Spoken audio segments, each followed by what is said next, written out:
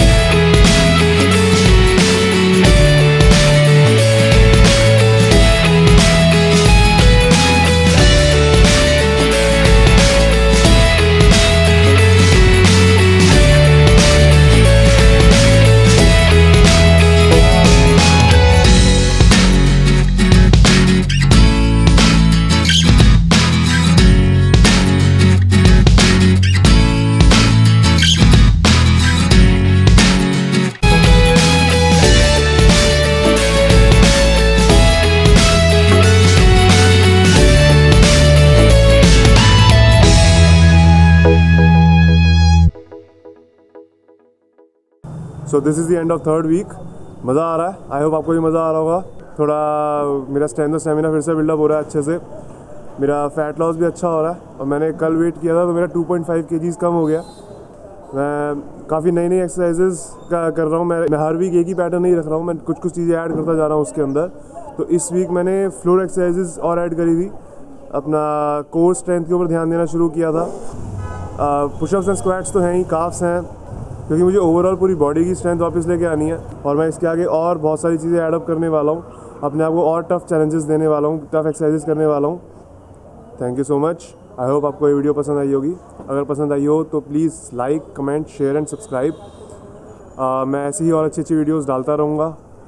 अब next week से और अपने आप को टफ चांसेस देने वाला हूँ, आप देखेंगे तो आपको पता चल जाएगा। कीप वॉचिंग, अपनी हेल्थ पे ध्यान दीजिए और रेगुलर एक्सरसाइज करते रहिए। इस वीक के लिए इतना ही। Bye bye, thank you, stay fit, stay healthy.